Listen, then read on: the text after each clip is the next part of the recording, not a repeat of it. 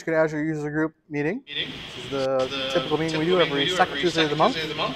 And as I always say, if you ever have any topics or presentation that you'd like to give, feel free to reach out to one of the organizers. I'm Brian McKeiver, I'm one of the organizers. Kim downstairs, who may have welcomed you in, is also one of the organizers. Matt is on the organization team. John is, Mike is, who is just up here. So luckily we've got a great team that we can kind of do a lot of these presentations for. Our goal is to just help educate the community a little bit, right? So it may not be exactly what you do every day with Microsoft Azure, because there are so many different things you can do with it, but maybe you'll pick up something that you can take home and learn. And again, if you want to get specific on one topic, you can either present, or you can ask us to bring in experts, because we have a lot of ties, a lot of channels through the various team members that we can bring in people who maybe specialize in data lake or something if needed. So thanks for being a part of the group. Here is where I was going to thank Kim and our hosts. We'll come back to that. She's not here. But like I said, rough agenda. We're kind of into the main presentation item section. And our goal today is to talk about the best of Microsoft Build 2023. Who here attended Microsoft Build? Anybody? Remember, you can do it online. Okay, a couple. Cool. Virtual or in person? In person. Awesome. How was it? It was great. Okay. Do you want to give this talk instead of me because you were there? I want to compare and contrast. Okay. All right. Well, good. Good. There she is. So, everyone, please, round of applause for Kim and OST for providing the snacks and beverages. Thank you very much, OST and Kim. And the Michigan State representative, I think, is over there, or Spartan Innovations. We want to thank Spartan Innovations for hosting us as well. This is a fantastic space. Very excited to be here. So I think that's all the intros we need, so we can get right to it. Oh, wait, no, before we get right to it, let me explain. At the various tables, I have dropped sticky notepad things and pens and markers. You have homework in this session. The goal I want to do is make it a little interactive at the end. So I'm going to review 10 of the amazing things that Microsoft announced during Build. Remember which one is your favorite. That's one item. What is your favorite thing we're discussing today? Or if I didn't cover it, because there actually is more than 10 things they announced, and you know something else that was really interested in you, write it down as your favorite item to put up, and we're going to put them on the board and just see what kind of commonalities we have. And then second, this is a harder one, which one of the items is going to have the most impact a year from now in the tech world, right? So not necessarily just your organization, but think like global tech world. Which one of these new technologies in a year from now are we going to be saying, oh my gosh, this is so amazing. I'm so happy that we have this tool or this platform or this framework or whatever it is. So two things, your favorite and the one that will make the most impact. Is that easy enough? I hope we're not quizzing anyone. There's no grades. It's just to see what commonalities we have. And I thought it'd be kind of cool to vote on those things. Right on that note, did anybody in this room see OpenAI as something this time last year that you would have wrote on this list? That's a good question. Yeah, because it'd be like what, November, October when it really started to blow up last year, yeah, maybe? I'm just curious if anybody saw that coming, because that's the coolest thing I've seen in IT in a long time. Yeah. So there you go. Okay. In case you didn't know, I hope you do, because you're here at this session. Microsoft Build is one of the largest developer-ish type conferences that Microsoft puts on. They put on two major ones, or maybe more, depending on how you slice it. But Build historically has been about developers and developer efficiency and tools that speak to them. Ignite is the other one. It historically has been a little bit more around IT admin pros and other non-developer-y things. But actually now they kind of cross and merge topics, because I just think that's where the technology space is going these days. And there might be other partner things that I'm forgetting, but to me, I don't know if John or Mike, those the two big ones basically, Build and Ignite. Unless you're a partner. Yeah, then there's the worldwide partner thing, but I'm skipping all that. So anyways, Microsoft Build happened. It was in May, so we're a little bit behind. But the cool thing about not doing this right away is actually we can see some of the content that other people are generating around some of these topics and tools. So it gives us a better, deeper picture. And I'm hoping to bring some of that as I did some research for this talk to show you not just say, hey, here's this cool thing. It's here's this cool thing and here's how you might use it. Here's how one person used it. So that's kind of one of my other goals for today. All right. So this guy, CEO of Microsoft, the biggest thing at Microsoft Build is AI. And the way you could basically say it is it's AI everywhere. And it's never going away at this point, as far as you're concerned, if you're Microsoft. Thank you very much for my presentation. Any questions? Seriously, you can sum up Microsoft Build as AI everywhere. It's something that they've been working on in almost every product line, whether it's pure development, things that we're used to and familiar with like Visual Studio or VS Code, all the way up the stack of application level, like Microsoft Office, Windows, CRM. They're putting AI into darn near everything when it comes to this technology. So they spent the rest of the session after that announcement going into where all those things are, and that's a lot of what we're going to cover today. In case you weren't familiar also with this, Microsoft also does this thing called the Book of News. I have to credit the Book of News for almost all of the things I'm going to tell you because it's a nice recap of here are all of the announcements. It's one web page and one download you can get to actually see like everything and actually get to like, well, if they're talking about this new thing, here's where I can learn more. So I do recommend, if you're curious about this afterwards, grab this link. We'll put it up in the recording on the YouTube channel as well. But the Book of News has all of the announcements in one place. And I think it's meant for like, therefore other places can pick it up and use it to say what happens. And I did that as well. Anybody familiar with Book of News? All right, cool. A couple people in the room. All right, first item. One of the first things around Microsoft Build, the biggest announcement has to come down to we're adding AI into Bing. In case you don't know, Microsoft really backed OpenAI from the beginning, and they have some kind of exclusive access to it, I think is a short way to say it. So they've been working with it the longest compared to anyone. And if you are at all familiar with ChatGPT, what is the biggest limitation of that system in the back? Old data, correct. The model, the large language model that powers ChatGPT is set in stone at a period of time that actually is September 2021. So when you ask it things about current events or happenings that just kind of recently have occurred since 2021, you get answers like this. Hey, as an AI, I actually can't answer you. It's a short way to say all of this text. It is interesting that it will attempt things. And here's one of the, slight gotchas of these tools is they sound very confident in almost every answer they give you, right? Even though they might be wrong. And it's sometimes hard to understand if they're wrong or not. But the reason I'm bringing this up is this is the experience you would have gotten with ChatGPT prior to, I don't know, about a month and a half ago-ish, depending on if you are a premium subscriber and if you're in preview, all the other variables. But the announcement here is that now the tool has new abilities around communicating with plugins. And browsing is one of the main plugins that was added. So now if you ask that same question with plugins to either ChatGPT or Bing, you'll get a much different answer. In fact, you'll get a very accurate answer, an accurate answer so much that I didn't actually want you to be able to read all the other 9 things that I'm going to talk about. Just kidding, I didn't actually just copy and paste the other 9 things. But it's showing that we actually are using not only the large language model of the GPT models, but we're also combining it with internet browsing. And we're doing that behind the scenes a lot with the connections between Bing and OpenAI and Microsoft, okay? So to show it in one more way, it's not just ChatGPT, it's also the fact that this is now one of the main interfaces in Bing. Yes, RAG, Retrieval Augmented Generation. I will get into that in a little bit. So that's a great comment, but hold that, please. So you'll notice, actually, raise your hands. How many people in the room use Bing as their main search engine? Okay, we got about 10%. Pretty good. I would have guessed 0 last year, right? To Mike's earlier point, this stuff is revolutionizing and giving us new experiences. And one of the things that Microsoft did right around this time of build was basically build and launch a new Bing, which has a chat, almost a chat first experience to it. I'm just curious if that number would have been the same last year or different. People have raised their hand. Is that like new in the last 3 months? New or I was using Edge for the last like 2 years now, ever since I've been Chrome.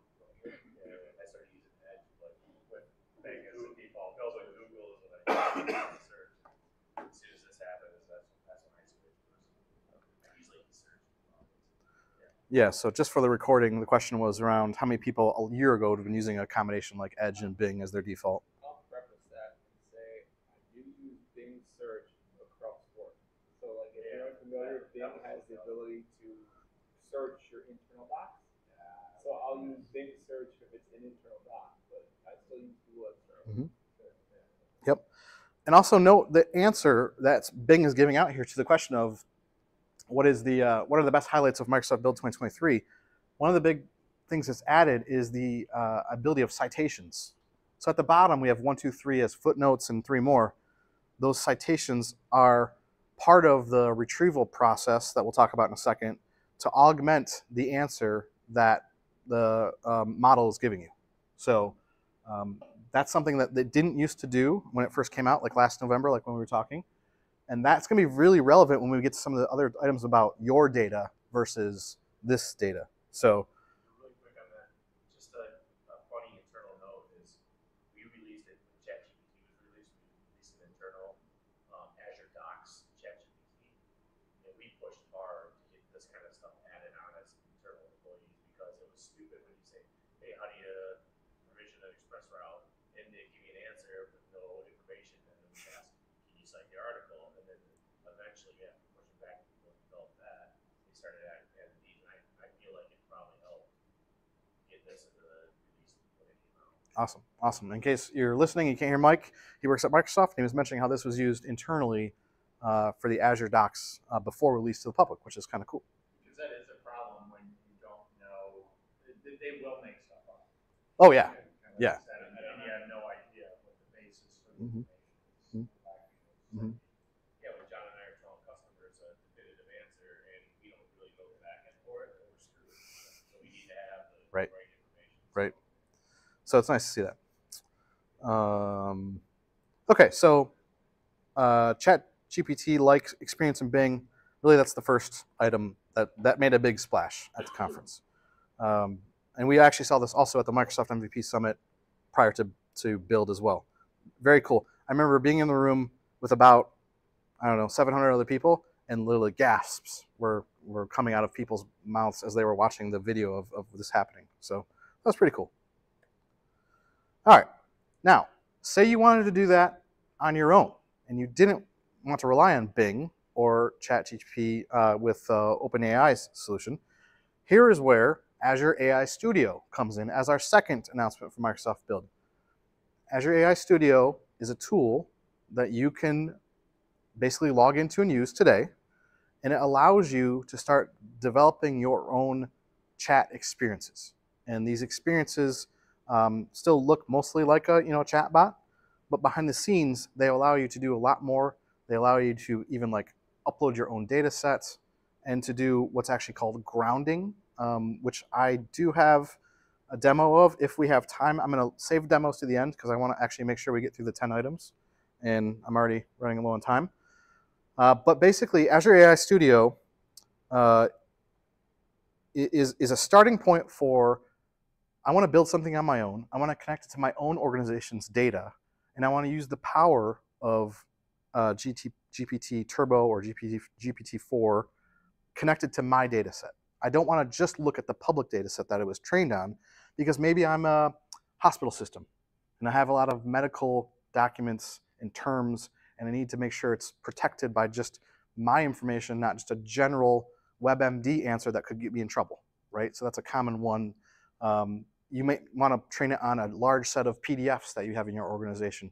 As long as that's in Azure Blob Storage, you can basically point Azure AI Studio at your data set, and it will ground that data to the answer. And on top of that, you can even make limits with this, which we'll talk even more about later, with the system message, and you can like change the major behavior of the way the chat agent responds to you. And you can put rules in there, and it's called the system message, and we'll talk about that too. But this is a very quick and easy way to start playing with Azure's version of OpenAI that is then safe to use in your projects. You could put this on your website. You can put this in your internal intranet. It's something that you can start embedding and adding to your solutions. And it lets you start doing that as a developer, because you can actually see there's like a view code button or show the JSON, and it will actually show you the JSON you need to interact at an API level with the endpoints that you expose when you spin up a Azure OpenAI instance in the Azure portal or however you do it. So this is like a low-code version. Obviously, it looks like that, so to verify that. Yeah, it's almost more like a developer console in the portal world of Azure in a way. You can also do more than just chat. You can do image generation. So generative AI through DALL-E you can actually click into there and type in a phrase, and it will start generating images that match that phrase. So you can play with it in here. It's the playground is really a great way to think of it, because you're not going to like build and launch a ton of stuff here necessarily, but if you need to do some quick testing and you see how things are working, this is a great spot to start. It's kind of like the entry point into the whole madness that is AI. Hope I didn't offend anyone with the madness term, but that's how I feel about it sometimes. So Azure AI Studio was launched, and the Azure Data preview is one of the places where you can actually connect it to something like if you're using Azure Search or other Cosmos DB instances, and it will just start bringing that in.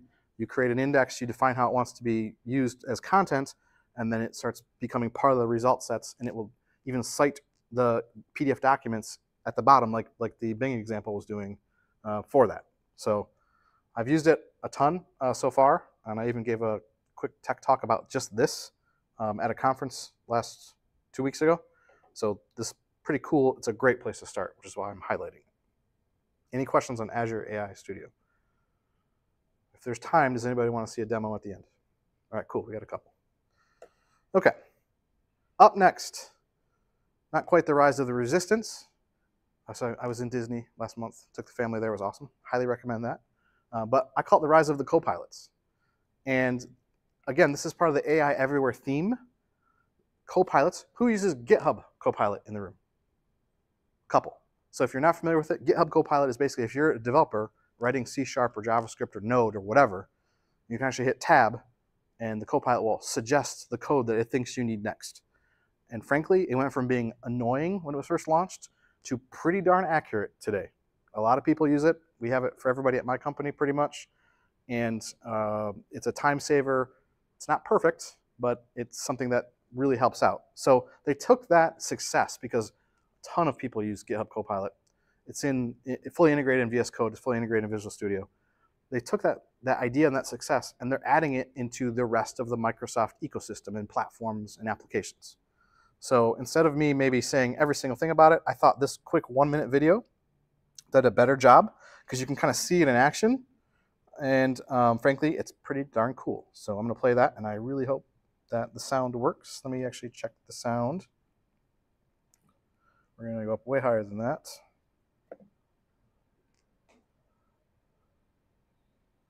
Have you ever wanted to know how large language models work when you connect them to the data in your organization? At Microsoft, we recently demonstrated Microsoft 365 Copilot, which transforms how we work by leveraging large language models that interact with your organizational data. Copilot works alongside you. For example, in Word, Copilot can easily write an entirely new document, like a business proposal, using content from your existing files. Or in Outlook, based on content you select, Copilot can compose your email replies for you. In PowerPoint, you can transform your written content into a visually beautiful presentation with a click of a button. In Teams, Copilot can generate meeting summaries with discussed follow-up actions.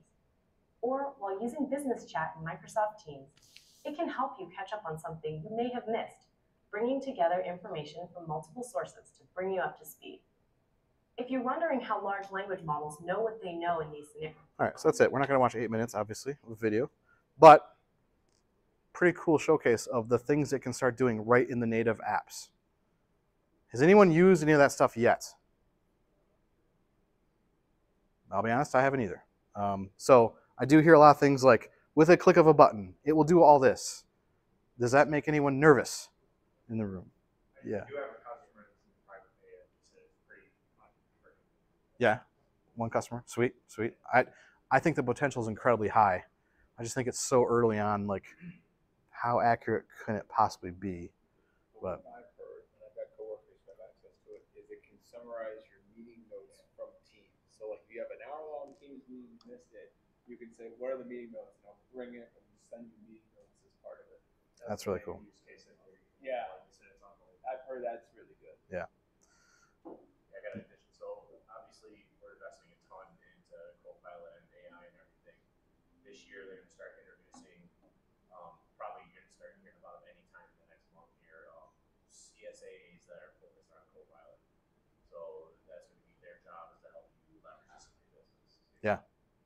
Call solution architect. I don't. The CSA name is wrong for it because I don't think there's a lot of. Yeah, that's kind of a weird. But it's gonna be like a customer success type person that works directly on Copilot stuff.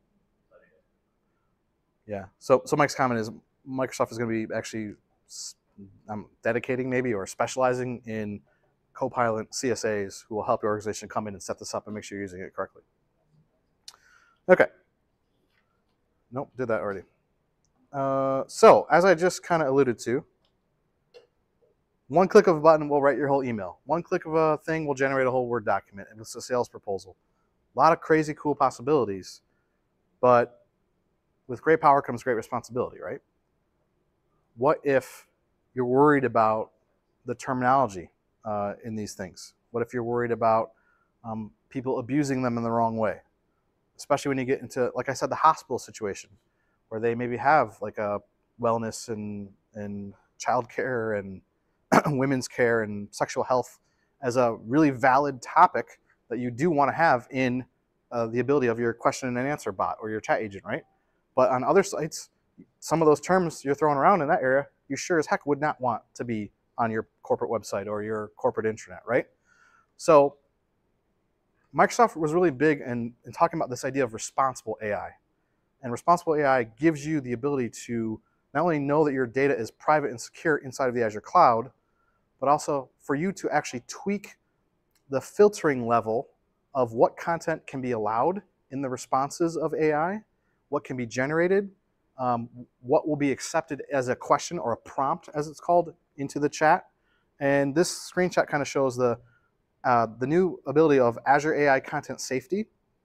And content safety really is filtering around hate as a concept in your writing, sexual terms, self-harm, and violence. And they may add other categories further on down the road, but it allows you to say, like, maybe I'm in that special healthcare situation and I do want to allow a couple of these terms to at a different level than other people would.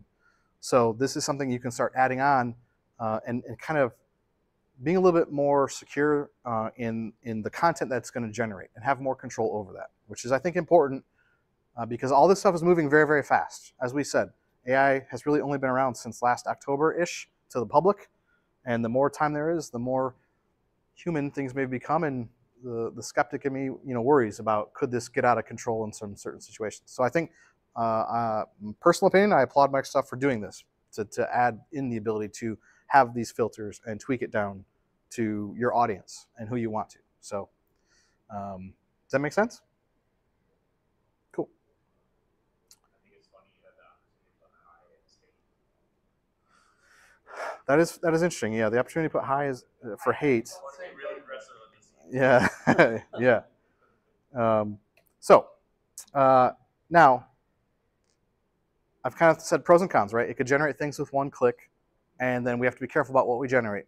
Out of all the stuff that the first video showed, it didn't, to me, show the coolest thing that I saw out of Build, and, well, one of the cool things I saw out of Build, and that's actually this. Where this stuff really starts to take off, in my opinion, is analytics. The next generation of AI in Microsoft Power BI. Copilot in Power BI empowers your people to unlock the full potential of your data and move from data to insights faster. Now, with Copilot in Power BI, you can use natural language to bring your data to life. Simply describe the visuals and insights you're looking for, and next generation AI will create your report and help you refine it. You can then dig into this data further by asking a question, and Copilot will find the best answer. Not only does Copilot help you visualize your data, but it taps into Power BI's advanced analysis capabilities to help you find key influencers and outliers and create forecasts. Copilot can summarize your data into easy-to-understand text narratives that help others quickly get important and relevant insights. And for analysts who are creating calculations and modeling data, you can simply describe what you want, and the code is automatically generated. With Copilot in Power BI, turning data into impact has never been easier. All right. Anyone in the room ever work in Power BI? Anyone in the room like working with Power BI? Yeah, okay, that's a maybe. Is it yes? Yeah. Why do you like working in Power BI? It is rather simple. I do a lot of data analytics, so Yeah. pulling in data from customer sources, presenting it. And I agree. I think it does a fantastic job of that. In fact, we do it quite a bit at BizStream.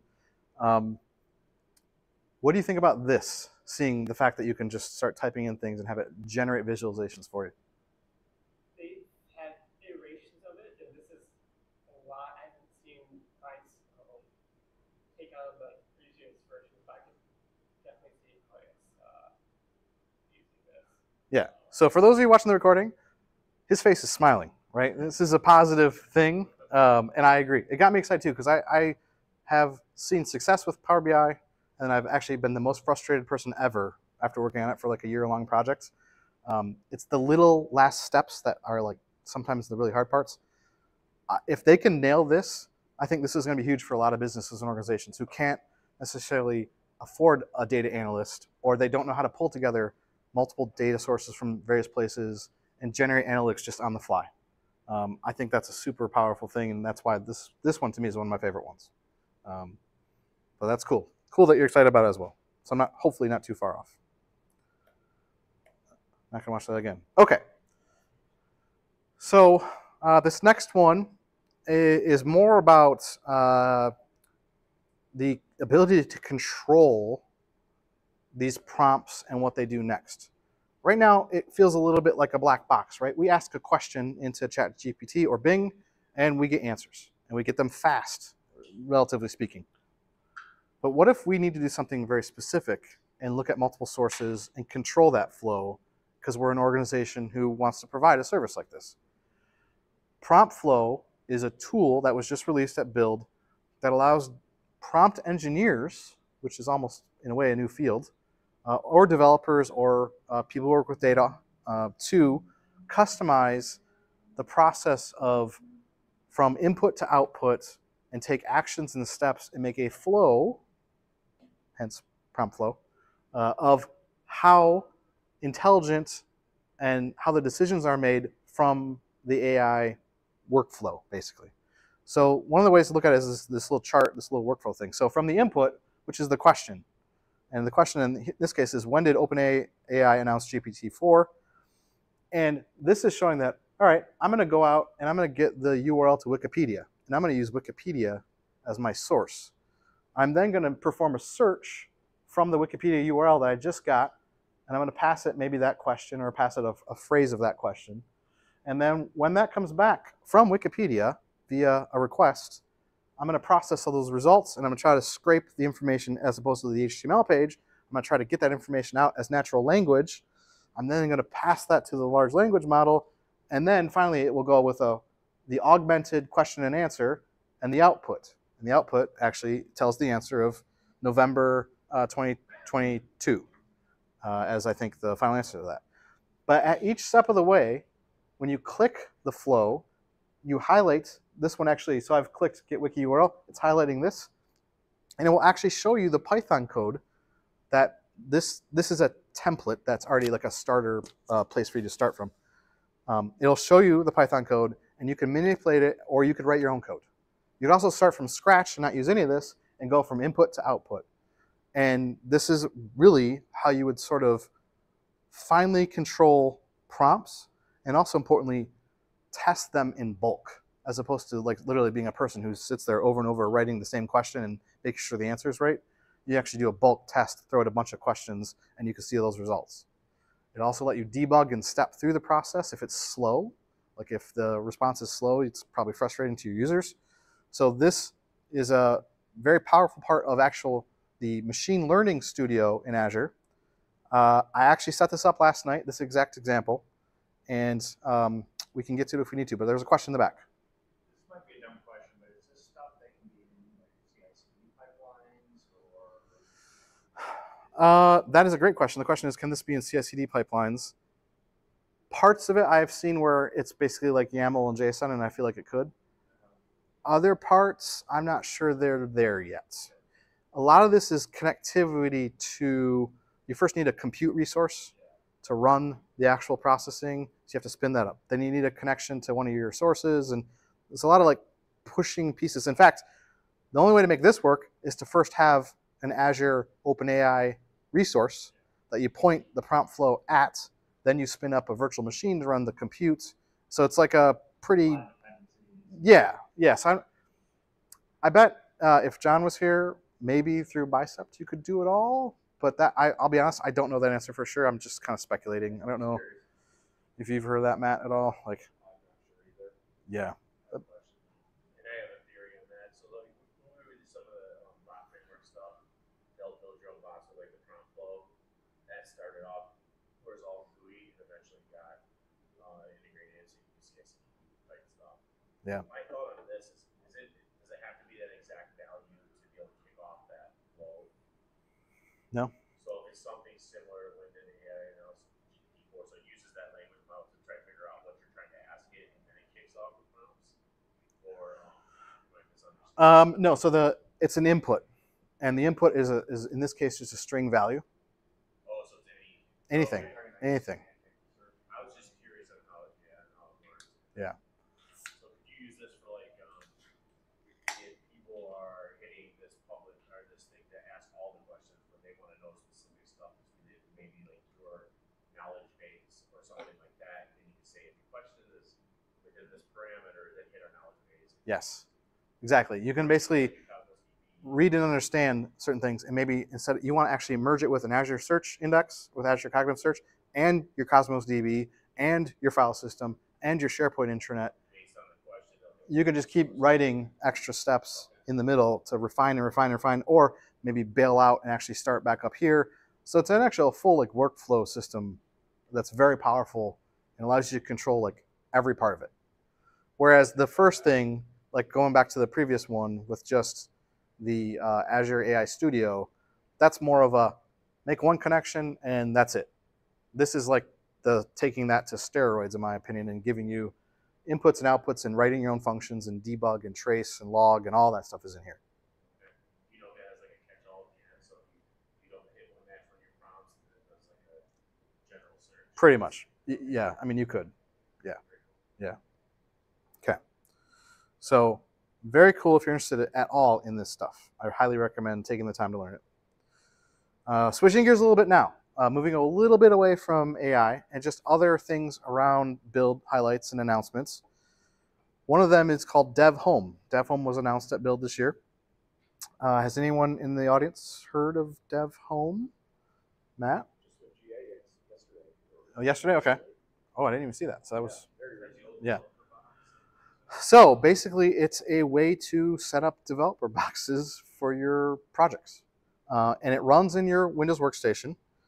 And it's the value here is bringing up projects quickly, bringing developers up to speed quickly on projects, and having a kind of controlled dashboard of all the steps, workflow actions, CI/CD deployments, GitHub project issues. It's like your developer dashboard on your workstation. And you can combine all of these projects in your dashboard. You can set up this configuration. So this dashboard is actually showing, you know, I have a GitHub issue widget there in the center. I've got some PR review requested as another thing. Like all the things that are assigned to me, waiting for me. Here's my machine's performance at the moment. You can kind of customize this and bring in any of these widgets that you want to make this a very personalized dashboard. So if you're someone who doesn't necessarily care about the resources of the memory and CPU, you could get rid of those and just bring in more GitHub projects. Especially if those of you have like multiple GitHub accounts for like various clients and then personal and then work, you can bring it all into one place here. And then also you can set up the, on top of Dev Home, you can set up the Dev Box, which is actually more of the workstation setup. In my opinion, this is a lot like basically just having a container going already. But it's a little bit of improvement, and it basically allows you to just set up these boxes along with the resources that you want them appropriate to with like your other teammates and colleagues. And I'll be honest, this is very, very new, and that is about the edge of my understanding on it. And if anyone else in the room knows more about this, now would be the time to speak up. But I do see that it's being a very cool like developer productivity thing for us C# or .NET developers, or I guess front-end developers as well. But so that was an app. Yeah, yeah, yeah. And it somewhat ties more natively to Azure than if you're doing all this stuff yourself through just Windows. Yeah, yeah, yeah. Okay.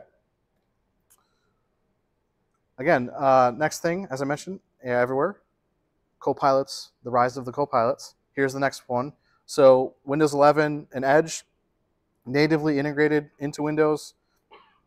Instead of being at like a application level. Sorry, should definitely be drinking more beer.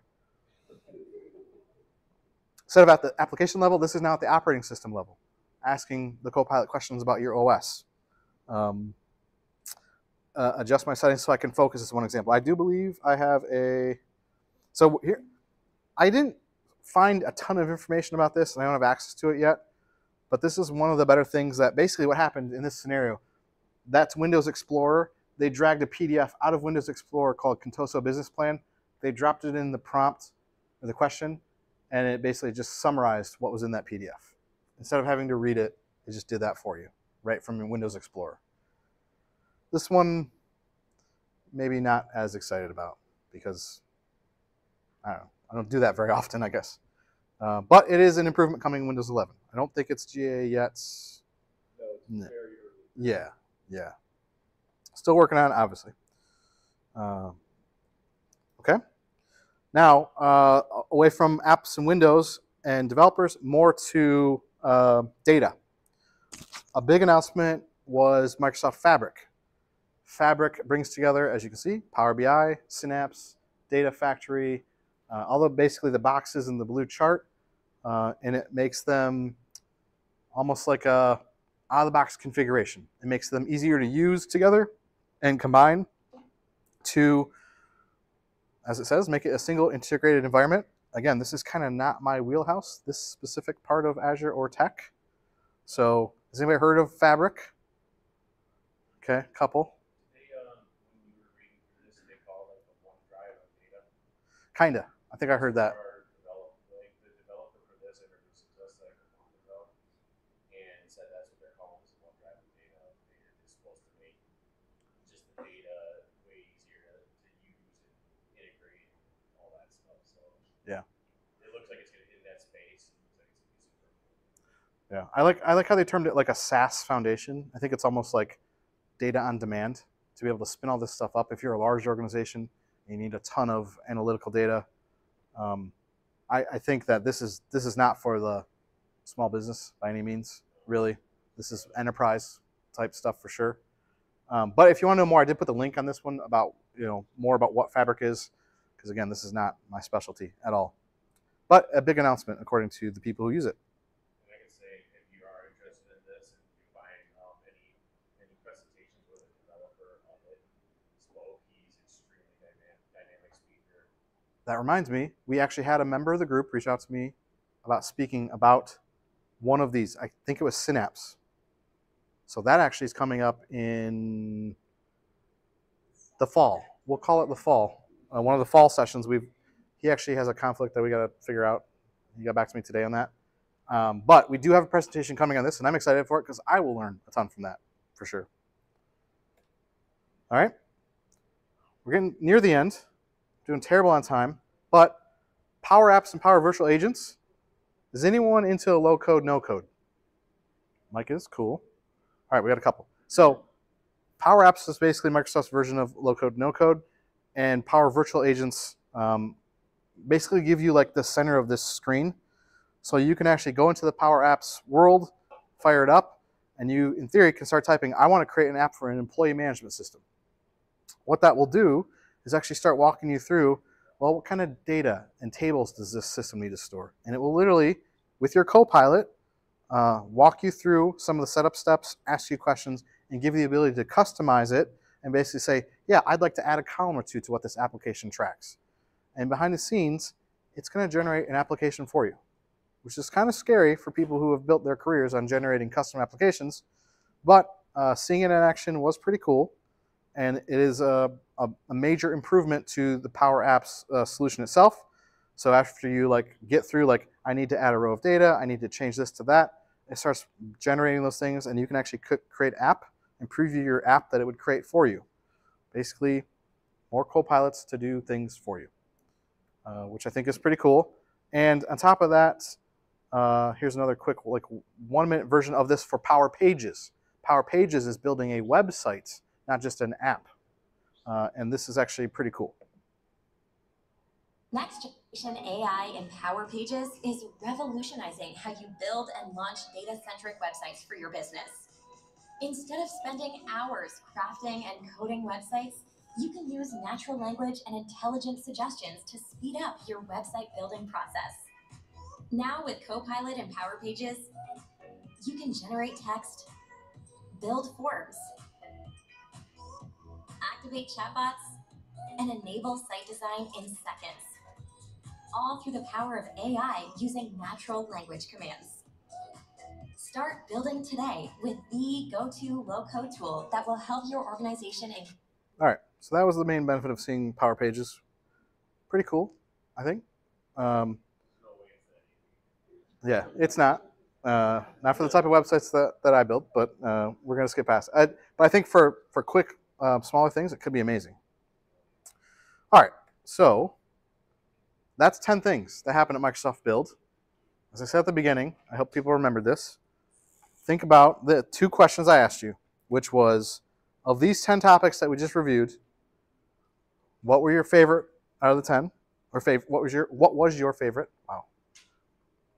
And what was the one that a year from now you think will still have like the biggest impact of the tools? And here's where I think we need some Jeopardy music. That's it.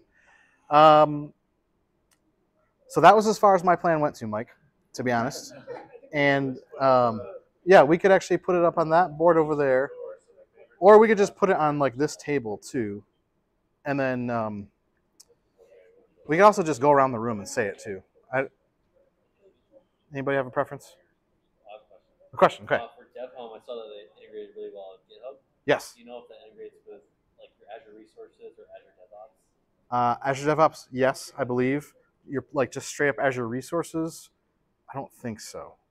Maybe. I just figured it'd be nice for like monitoring this. Right, right. And I think you could actually make custom widgets, which feel like you could roll your own to do that. Yeah, you can. Yeah. It's open source, so if you don't like what it does, fork it and build your own stuff. Yep, fantastic answer. Any opinions on that? Do we want to just kind of go around the room quickly, or do we actually want to put them up on a board and take a picture? We also use the window, because the windows, actually let's not stick stuff on there, nice clean windows. All right, we'll just go around the room. That way we don't have to move people around a ton. And I do want to keep a tally of which one wins, though. So any volunteers to take the note on the names of how many times the name is mentioned? All right, thanks, Mike. Okay, who wants to start? If I'm taking notes, I'll start. Okay. I think that Azure Studio is my favorite thing I'm looking forward to. Which one? I'm going to play with tonight. The AI Studio? AI Open Studio. Okay. I think that's super cool. Just the fact that you can point it to your own data sources and generate a smart chat. And then our Copilot overlords are going to be the 1-year impact for sure. yeah.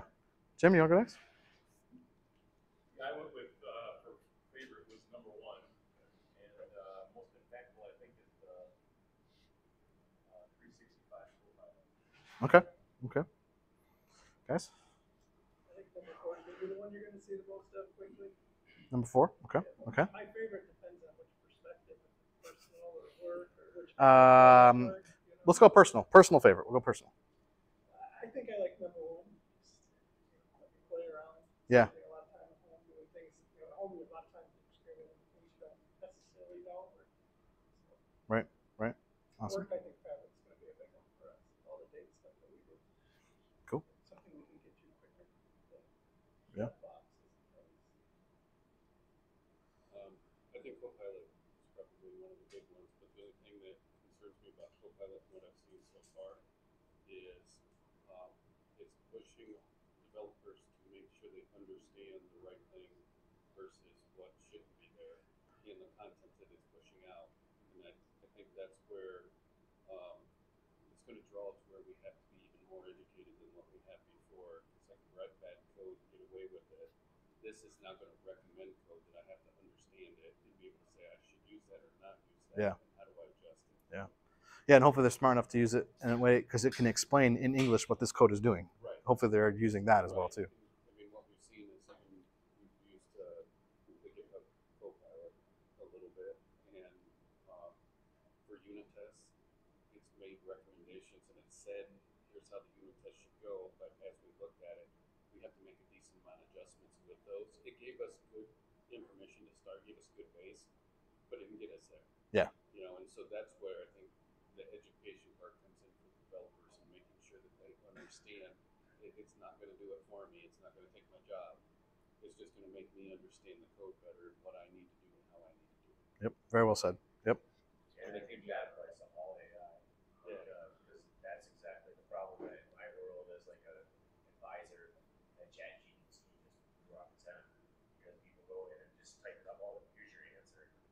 It's clearly wrong. It's the same thing. Well, one of the things, the other thing that, you're talking about the content and safety and all that.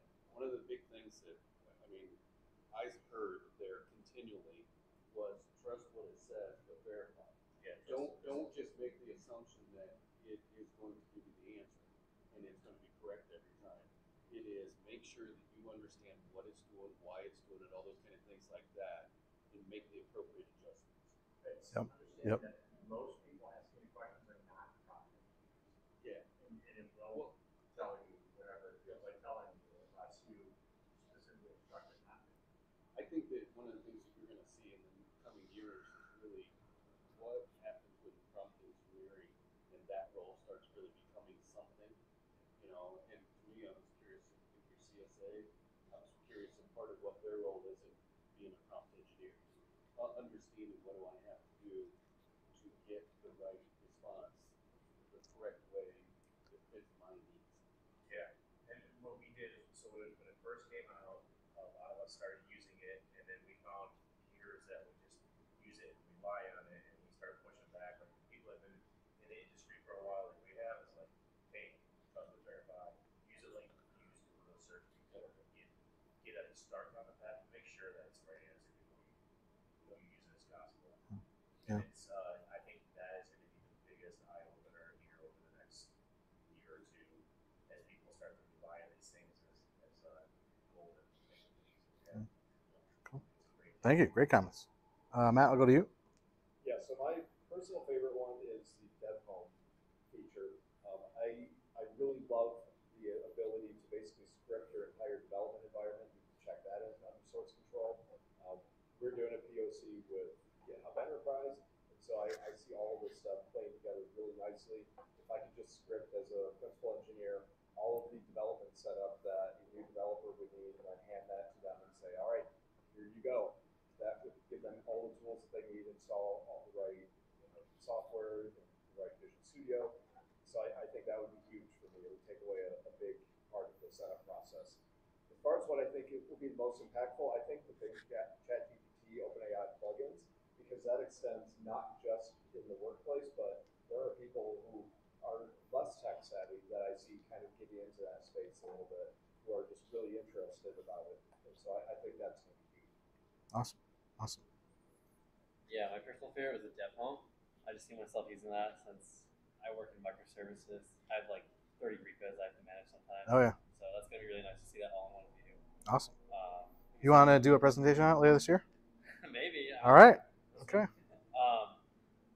Biggest impact is Microsoft 365 Copilot. I just see myself using that for Teams and Outlook, replying to emails, getting Meeting notes, summaries. Yeah. Yeah. Yep. Totally agree. Cameron?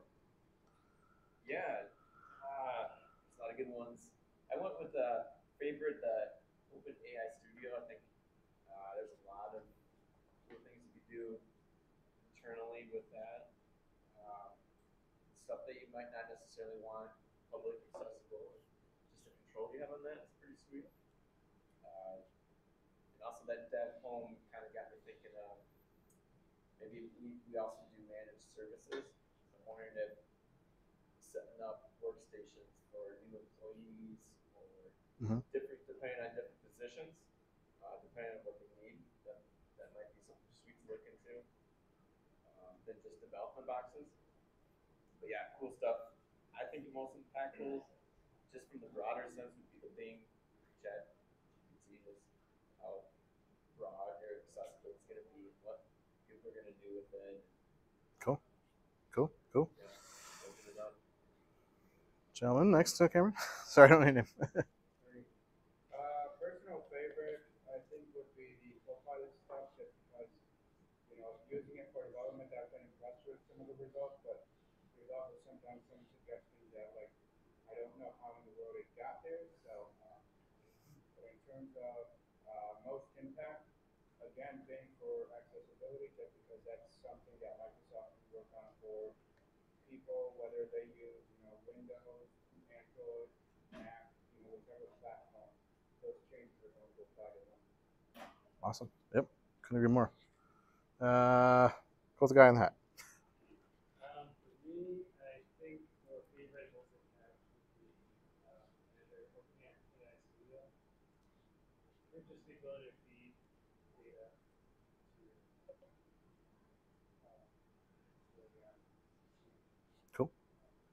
Cool. Okay. I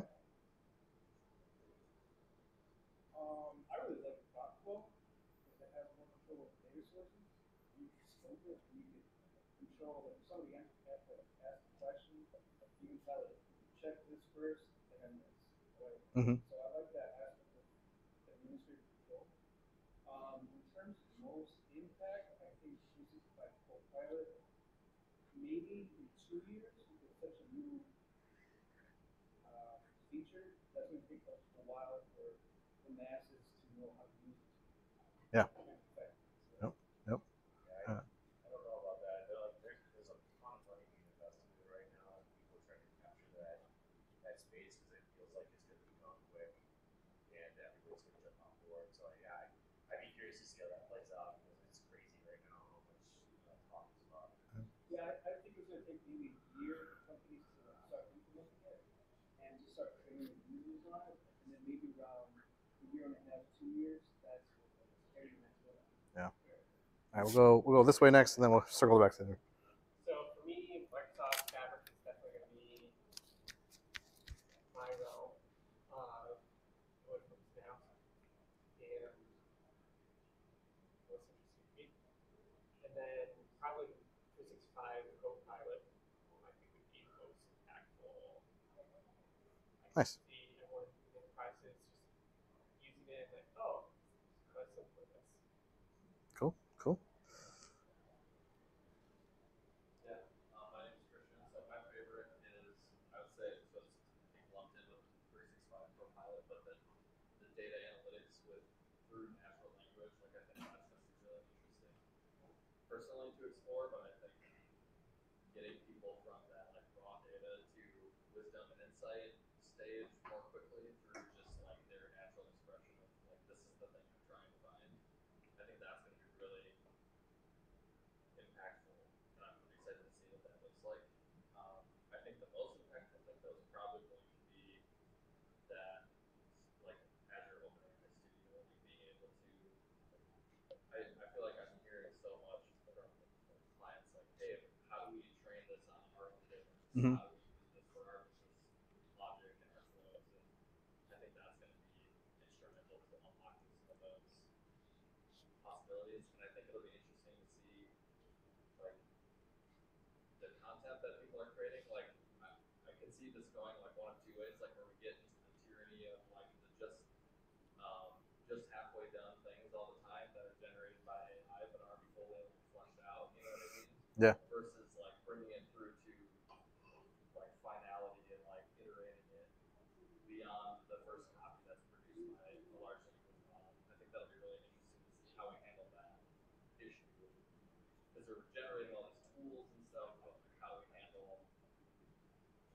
where did this come from and is it valid? And Right. all of that. Right. Like the chain of custody of research, even stuff like that.